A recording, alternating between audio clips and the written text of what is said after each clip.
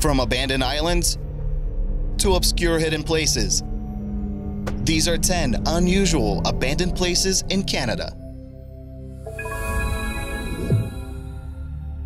Number 10. Coal Island. Location, British Columbia. We start off our journey with this little-known gem. Coal Island was once used by the Royal Navy and the Royal Canadian Navy. It stored ammunition and explosives that were too dangerous to keep at the nearby docks. At some point, the island had 16 buildings, and when looking at it from the air, it makes you wonder how they fit them all in such a small area. The island outlived its usefulness by the 1900s and became a great spot for vandals and looters. Some went as far as stealing the bricks for their own building projects. But not all is lost. Recently, 180,000 Canadian dollars were spared for the island's makeover. Number 9. Bankhead. Location, Alberta. There are many mining ghost towns all across Canada, but not many are also located in a national park. Bankhead was a town created to support the anthracite coal mine located in Banff National Park. The town supported around 1,000 people for almost 20 years. The mine was shut down unexpectedly in 1922.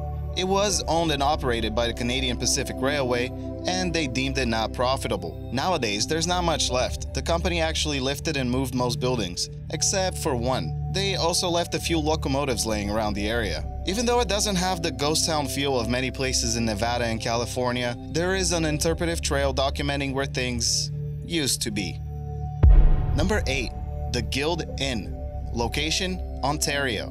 Locally known as the Guild, this abandoned place was once an impressive hotel in Scarborough, Toronto. Since 1914, the property has switched owners many times.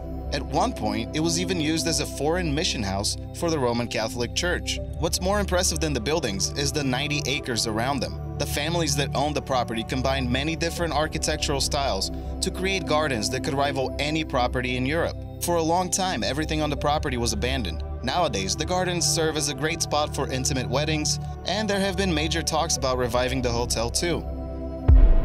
Number 7. The Stanley Park Zoo. Location, British Columbia.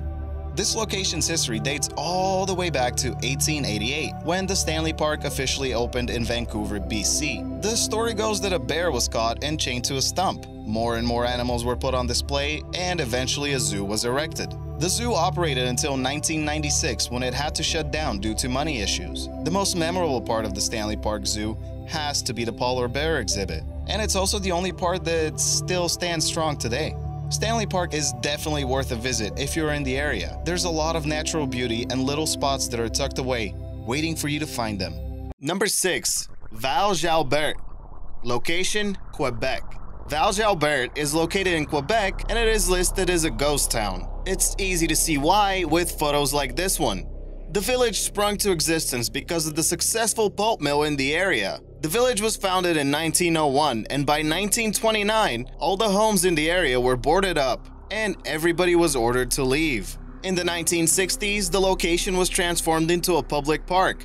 Yay!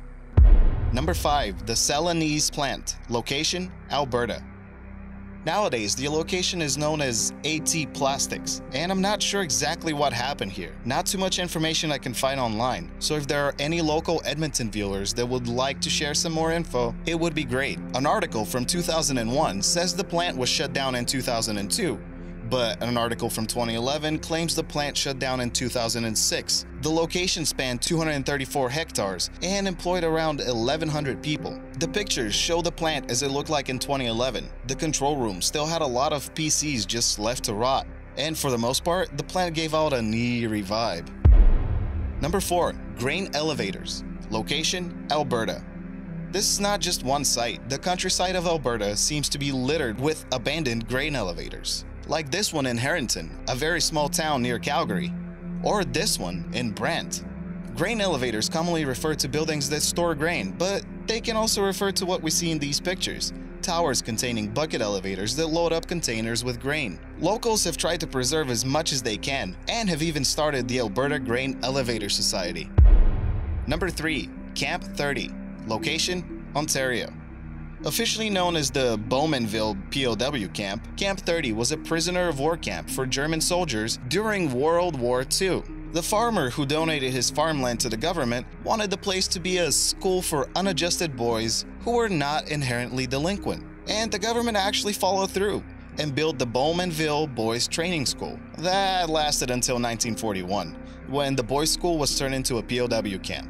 The place had its fair share of troubles, including a revolt in 1942 and a few elaborate escape attempts in 1943. After the war, the camp was turned back into a training school until 1979. After that, the location served many other organizations until 2008, when the camp officially closed its doors. There were many concerns over the preservation of the camp, but nothing major was done. The buildings were vandalized, looted, and partly destroyed. The municipality of Clarington purchased the campsite and have plans to develop homes around some of the historic buildings. It might be weird living next to a building that was part of a prisoner war camp, though. Number 2. Partridge Island. Location: New Brunswick. This island has quite a long history.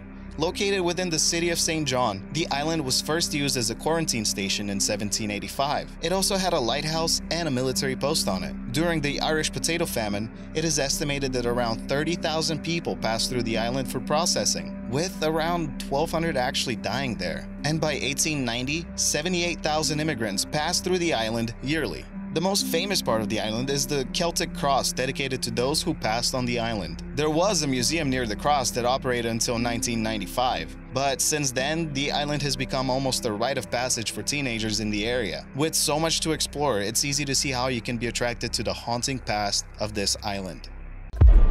Number 1. The Queen of Sydney. Location: British Columbia. Ah, the famous Queen of Sydney. Seriously though, I did not expect this 7-year-old abandoned ferry to be such a part of popular culture. It has appeared in the TV show The Secret Circle and the Stone Cold Steve Austin movie Damage. The resting place for the Queen of Sydney is the Silverdale Boat Graveyard near Vancouver, BC. The graveyard has become a bit controversial since no one is taking care of it. The government agencies are fighting over who exactly owns the property, and no one wants to drop money on cleaning it up or protecting it for that matter. Oh, hey there. Have you heard about the ghost ship named Luboforlova? To learn more, you have to check out this video and my channel, World Unearthed.